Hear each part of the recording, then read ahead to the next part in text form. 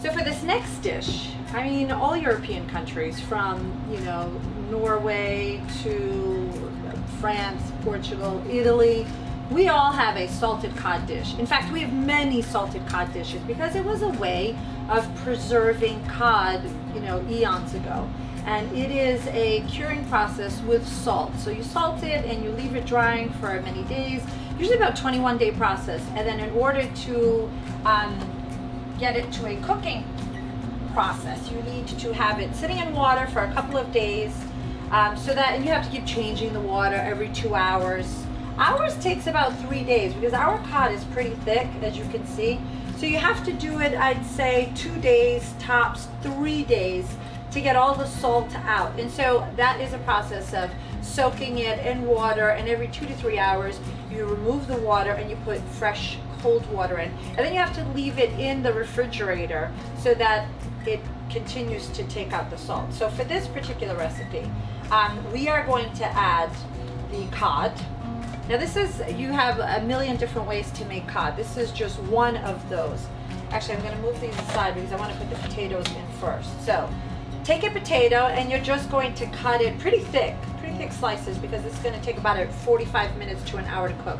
And you want it to look a bit like that. So I would say about 1/4 of an inch. So you're going to throw in all your potatoes. And I like to lay the codfish on top of the potatoes so that it doesn't, just in case there's any burning, it doesn't catch to anything. So in this process, we're going to add a boatload of onions. And this does require a lot of onions, but most cod dishes have all these wonderful onions and garlic and all sort of aromatic spices. So you're going to add all of the garlic. This is a whole sliced onion.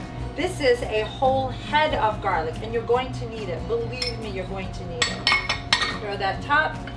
You're going to add an entire diced tomato, juice and all. You're also going to add these lovely green peppers that I've sliced fairly thin from what you can see here. You're going to add those. This is a half of a green pepper, and this is a half of a red pepper. And you can see that this is really, really simple. You're just throwing everything on top. You're going to throw in, again, that crushed red pepper that I think is great. In this case, because we're doing 2 pieces of cod, I went with a heaping teaspoon of the crushed red pepper. One of my favorite things to use in this cod dish, and I have a ton of different cod dishes, but this is one of my favorites, is this smoked paprika. I absolutely love the way the cod has this smokiness in the sauce, and it all comes from this little can of paprika. It's smoked, so it's very different. You want to go sparingly, so a teaspoon of that. You're going to use about 4 bay leaves, and I will tuck them in after I massage the cod. We're going to do tons of olive oil. You're probably going to go with about 1 cup of olive oil, but you'll see why after you need that much. First of all, you have 2 giant pieces of cod that are pretty thick. You have all these onions and all these vegetables. You need something for all of this to cook in and marry together in. So you're looking at a good cup of olive oil. You'll see what it's going to turn out like afterwards. And you're going to need a glass of dry white wine. Just put that in. And then we're going to just make sure everything is in there, sort of like making it a bed. You are not going to need salt in this. And I'll tell you why. Because the salted cod, when we do it for this particular dish, we leave it so that it still has a bit of salt. And when it's cooking, that salt will give way to the rest of it, and it will be plenty of salt. So this is ready. Usually, I don't put aluminum foil over it. I usually just go into the oven with it, and you'll see why, because it's going to create a very nice caramelization on the top. You can see that that's got a great amount of juice on the bottom, and the oven is set at about 350 to 400 depending on your oven. You're going to leave it there for about 45 minutes. So let's go get that in.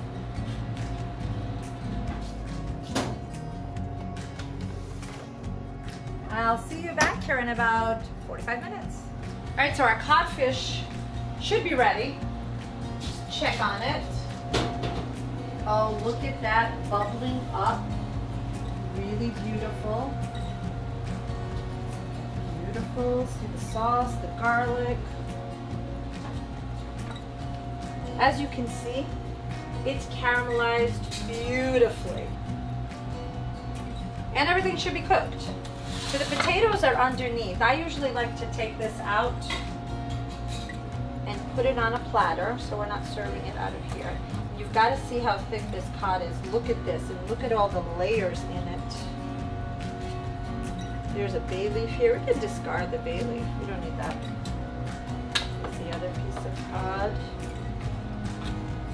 Potatoes trying to sneak in. Gorgeous layers. If you can see that it's beautifully layered through, and the sauce is going to go on top of it. So here's our potatoes. I usually put the potatoes all down the center, beautifully cooked, and all the sauce.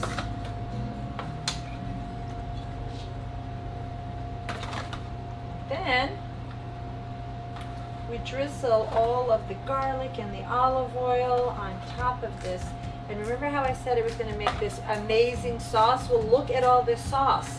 I know it sounds like a lot when you say, well, a glass of wine, a whole glass of white wine, and a whole cup of the olive oil, but do you see how much it's created? And also some of the residual water that's in the codfish also gives way and helps to create this beautiful cod dish.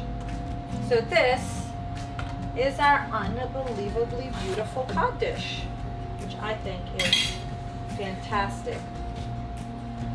I hope that you enjoy these dishes, and I hope you try these dishes because they are quite fantastic, and you don't have to be Portuguese to enjoy them. Check me out on my social media, and all the links are in the description. Thanks.